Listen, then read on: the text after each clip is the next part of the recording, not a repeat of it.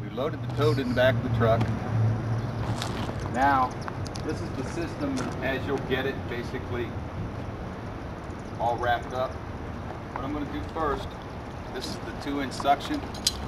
It'll come with a cam lock, male. That has to go on your tote. Save it in case you change tote.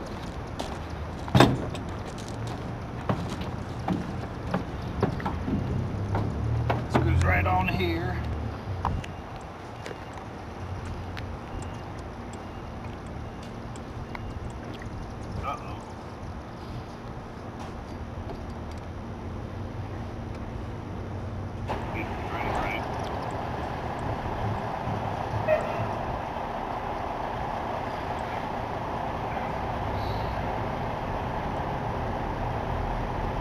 Plastic, so that's usually all it takes. The threads on the ball valve are plastic. This system, since this is a new system, we're going to have to check the gas, and we ship them without the battery, the positive battery post connected, so I got to connect the battery post.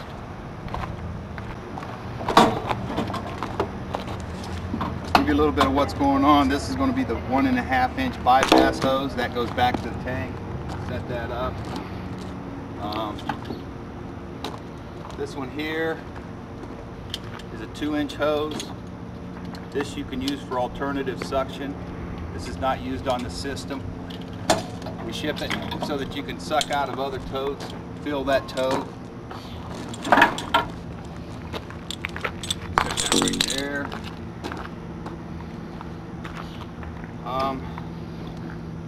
This is your spray bar hose.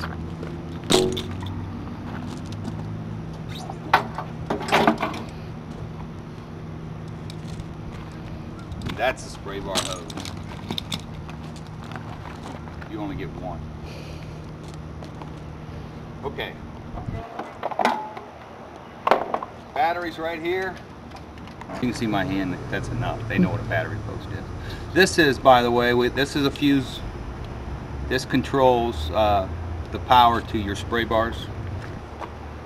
That's a little 20 amp DC fuse. It's good, it's in. Close it up. And there should be a battery terminal in here. It's got the big red positive on it. Goes on the positive terminal.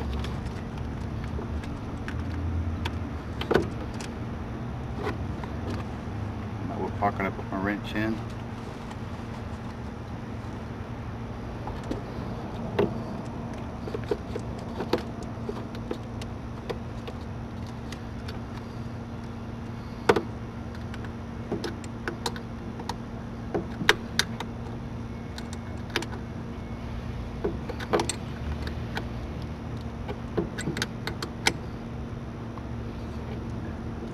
Okay.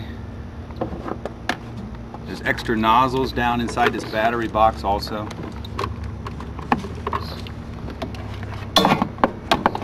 Lid goes back on. And we have a little strap here.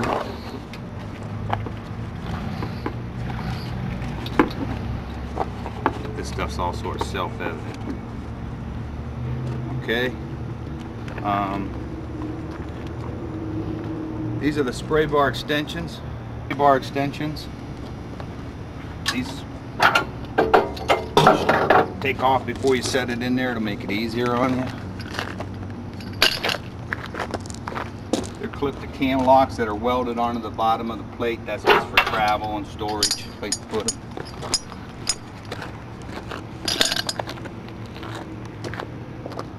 Let's see, what else can we do? Might as well remove this cap. This is going to be your bypass back to tank. This is coming out of the bottom of this adjustable bypass valve. This is going to be your outlet to your spray bar. We'll hook that up. This is your suction inlet. That's what we're going to hook the 2-inch suction hose off the tote to. This is your valve. There's also a valve on the tote. I can just go ahead and open this now. And I'll go ahead and set it up there. We taken off, the spray bar extensions, all the hose, it's ready to load up there. This is the 2-inch suction line. The suction is on the right side of the system facing the back of the truck. I'm going to put it on the tote like this.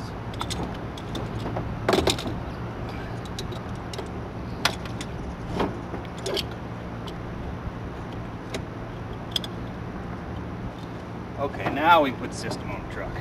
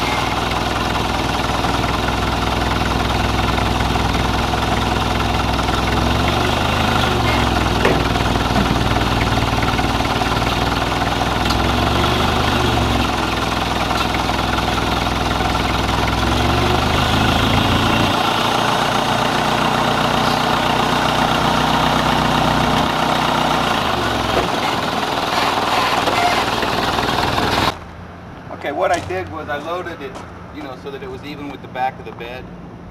And now, while we got the spray bar up out of the way, I'm going to go ahead and turn the fuel on and check the oil.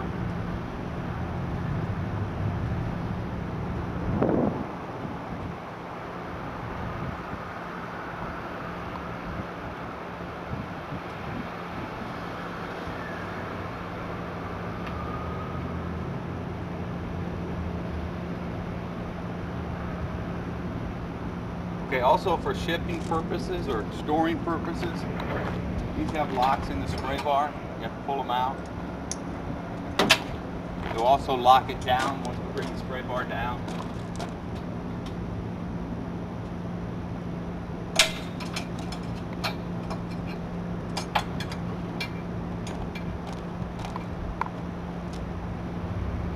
This cord set right here, this is your remote. This is what's going to go up into your cab.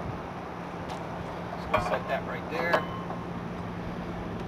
This is the plug that plugs in the spray bar, so we got to move it out of the way.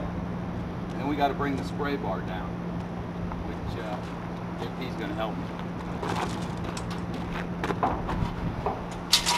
Bring it down. These will pop in. Pins that you unconnected it with. We're going to lock the spray bar in. Take some weight off the spray bar. Okay. Alright. Also, this is hinged in case you put this on a larger flatbed. You can actually adjust the height of the spray bar. These chains you can tighten to help support the spray bar, or they can hold it entirely off the back of a flatbed truck. For now, we're just going to leave them like this. Spray bar plug.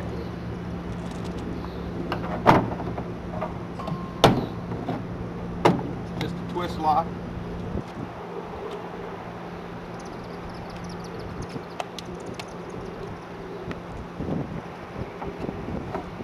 Your control.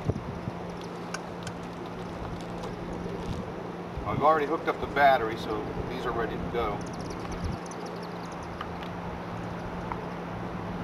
And all it is, 2 switches, left, right, control these valves. Take this up to the front.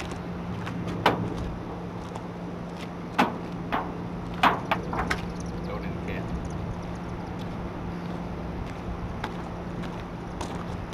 We also give you caps and plugs on all your fittings to help with when you shut down for leakage or storage or moving from site to site.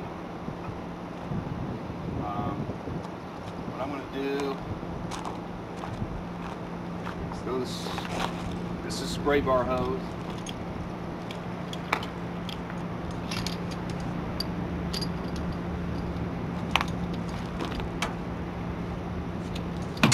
I'm going to go to the outlet of my bypass valve.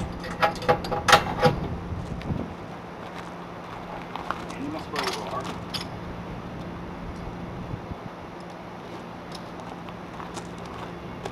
My bypass hose. Go up there, and then the rest of it you got to connect up in the truck. Alright, I'm connecting the bypass. When you use a tote, all totes will have a 2-inch bung cap right here. Take that cap out, and then just stick this 1.5-inch hose through it. Stick it down in your tank, and that'll hold it in there.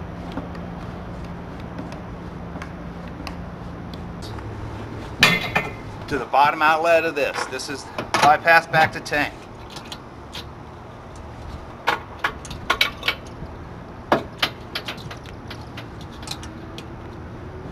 This is the spray bar hose. I'm going to connect it or tighten the cam locks on it.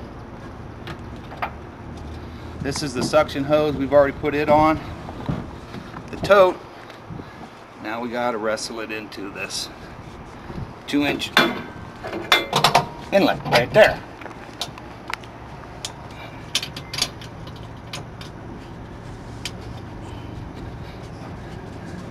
This valve's open. We can open our tote valve, and now we have chemical to the pump. While I'm up here, I'm gonna make a mess. Can you see this Y strainer, or this strainer? Yeah. This is the inlet suction strainer. It's a basket strainer. Loosen these. Lift the lid up because there's a rubber gasket in there and you don't want to rip it. And then inside is a basket strainer. And you want to periodically check that. Again, lift your lid so that you don't rip the little gasket. Tighten these back down.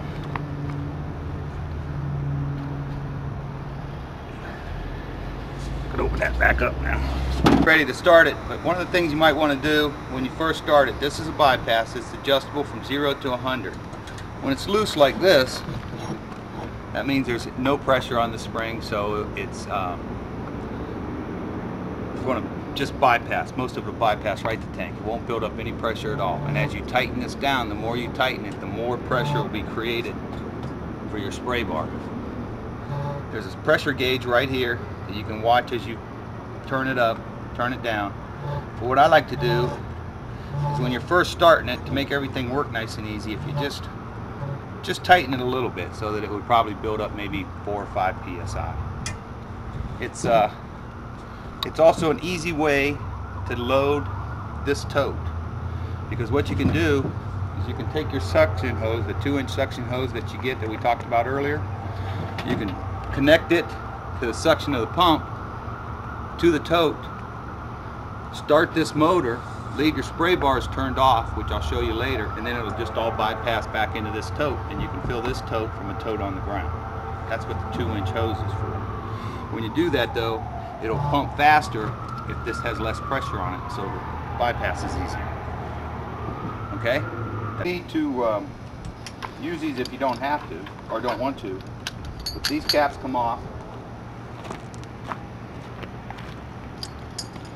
Spray bar extension goes on. You get 2 nozzles. Fasten them on. Tighten it down. And then take the cap, put it on like that.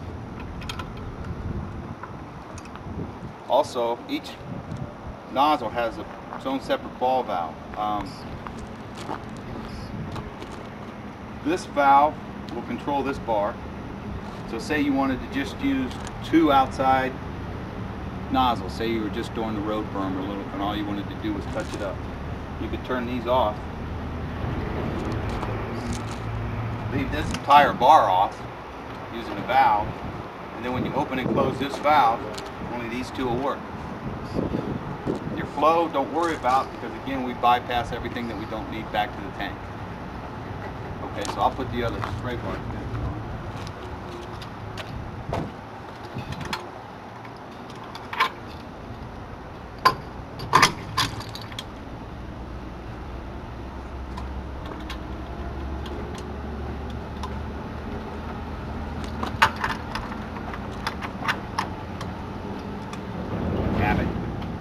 Now she's ready to start. I guess what I'll do is get the control box so I can be back here. Ready? Mm-hmm. This is a control box. I'm going to turn on the right valve. I'm going to go ahead and open these.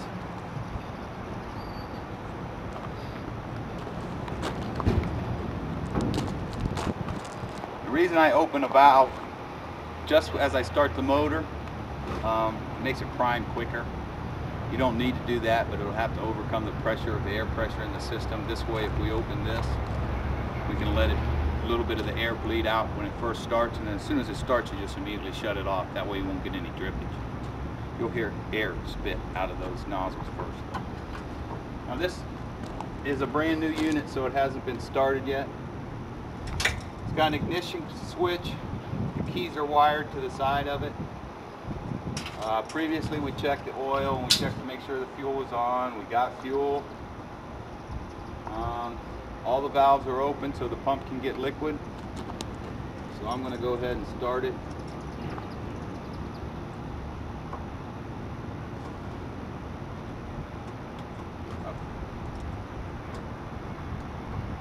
If I can find the hole. Got a little rubber boot that protects the switch.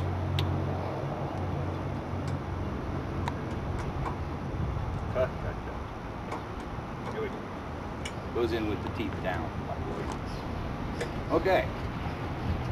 This is the throttle. We're going to put it down here in the start position. Tighten it to hold it there. Turn the key and hold it works.